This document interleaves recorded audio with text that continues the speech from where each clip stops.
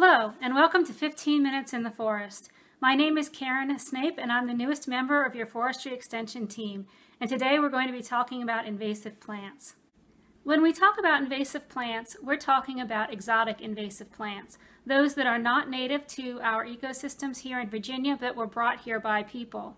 We're not talking about native plants that may be aggressive in the landscape. We're also not talking about non-native plants that aren't a problem.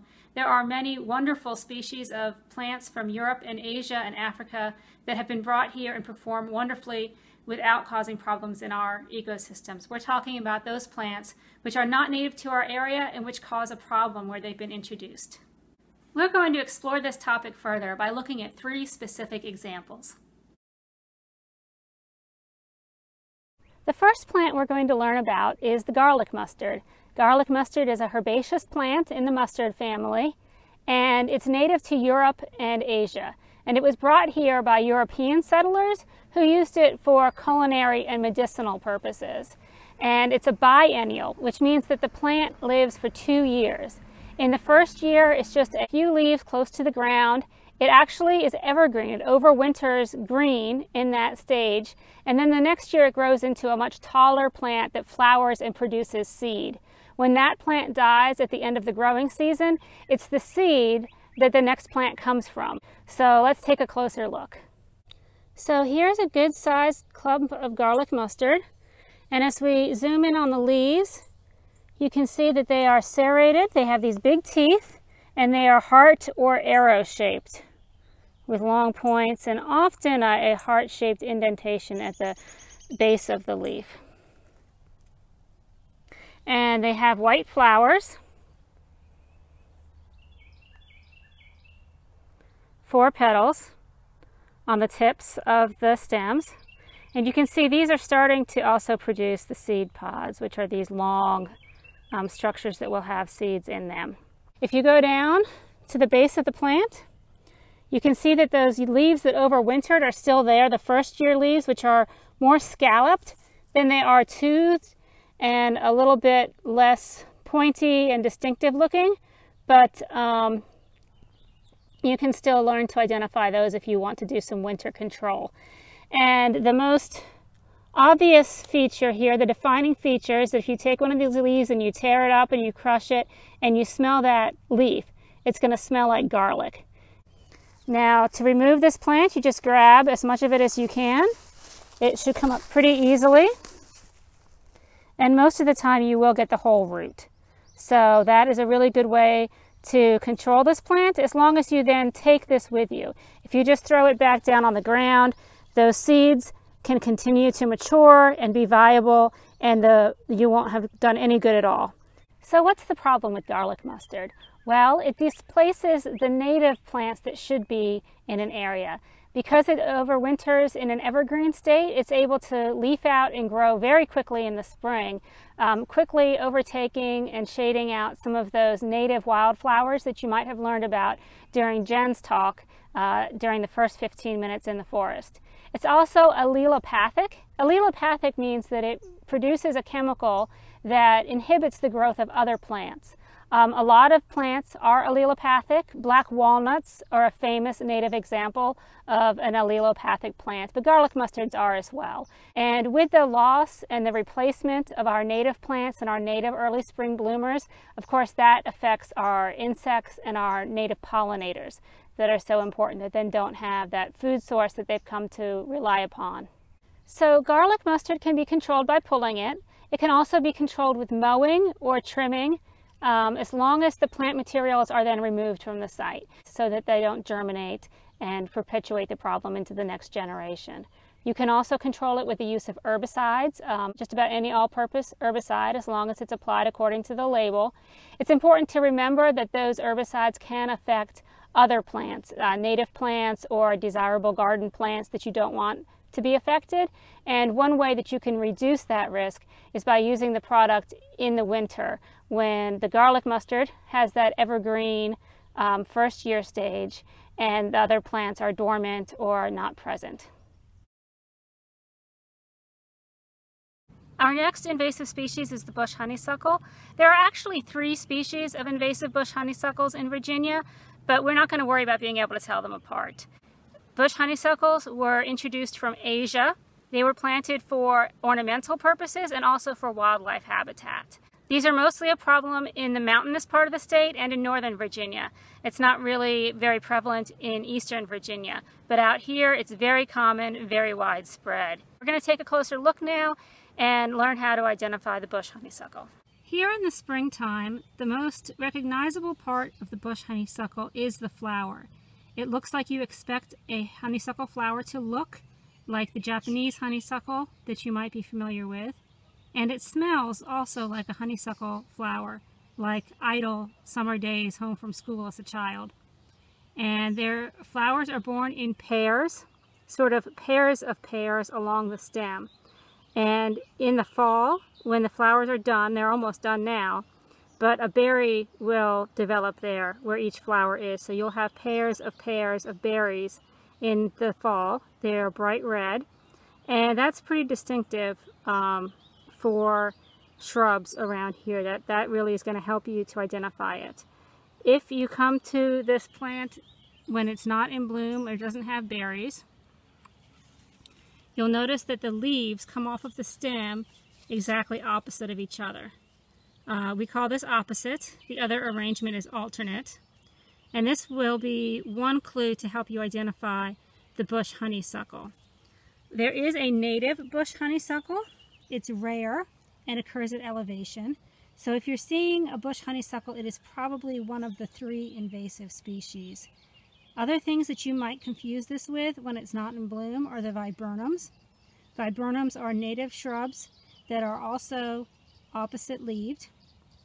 And there are many, many species of viburnums, and they're all a little bit different. So it might be a little bit hard to tell that this is not a viburnum. But I'm going to show you another hint for that in just a minute. I brought my little clippers, and I'm going to clip off a branch of this bush honeysuckle and show you that it's not a viburnum. Here's the stem that I cut off of the bush honeysuckle.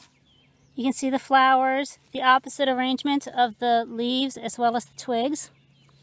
And down here at the end of the stem, you'll see that it's hollow. So the exotic non-native bush honeysuckles have hollow stems. There's no pith inside. Both the viburnums and the native bush honeysuckle are not going to have hollow stems. So that's going to help you to identify this invasive plant. Like most of the invasive species that we're learning about, bush honeysuckle is mainly a problem in that it displaces the native shrubs that should be growing in this place. So I've been walking here every day. There are some elderberry, there's some spice bush, but there is a lot of bush honeysuckle, and it's taking that space where those native shrubs should be. And there's some evidence that it provides poor nesting sites for birds. So it looks like a good nesting site because it has nice stout twigs, but it leaves birds more exposed to nest predation and the eggs being eaten by predators. So in terms of controlling bush honeysuckle, you can use mechanical removal, but you need to make sure that you remove the entire root system because anything left behind can resprout. You can also control it, limit its spread with mowing. You need to mow at least twice a year for that to be effective. You can also use an herbicide. A glyphosate product might work better than a triclopyr product, which is unusual for bushy and woody species. You want to check with your local extension office or another reputable source to get the best recommendation for which herbicide to use.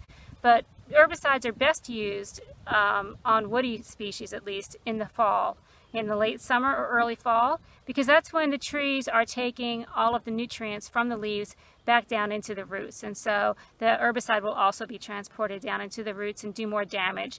And bush honeysuckles are also susceptible to fire, and so prescribed fire can be used to control them. Our third and final invasive species is the ailanthus, or tree of heaven. Ailanthus is native to China and was introduced into the United States twice, once in Philadelphia in the late 1700s and again in the 1850s on the West Coast. In the East, it was planted as an urban tree. It's famously the tree that grows in Brooklyn. On the West, it was first planted by Chinese immigrants for cultural reasons. Tree of Heaven has been in the news a lot recently because it's the preferred host of the spotted lanternfly. Spotted lanternfly is a new invasive insect species, also from China, where it grows on Ailanthus, and it has now become a nuisance and also an agricultural pest as well as a forest pest in the Philadelphia area and here in Virginia in the Winchester area. So now let's zoom in and take a closer look and learn to identify the Ailanthus. Here's the bark on a mature Ailanthus tree. You can see that it's kind of silvery and tight, and it might remind you a little bit of a cantaloupe. Here are the leaves of an Ailanthus sapling. You can see that they are compound leaves, so that this entire structure, back to where it joins the main stem, is one leaf. All of this came out of a single leaf bud, and we call this a compound leaf because it's made up of many leaflets. It might remind you of a sumac or a black walnut. If you look closely at a single leaflet, you'll notice that the edges of it are smooth, not toothed the way that they are on a black walnut or a sumac. However, most leaflets are going to have one or two teeth near the base of the leaflet, and those teeth actually have a small gland on them. Ailanthus stems are very brittle and can be easily broken, and if you break one at an angle, you'll see that the inside pith is spongy, it's soft, but continuous.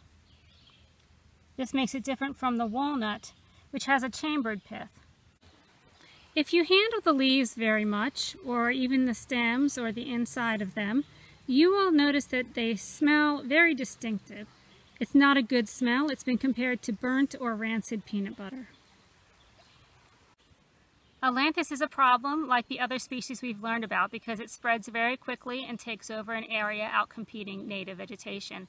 It grows very quickly, very tall, and it produces many, many seeds on the female trees. Ailanthus is dioecious, meaning that it has male trees and female trees can produce up to 300,000 seeds a year.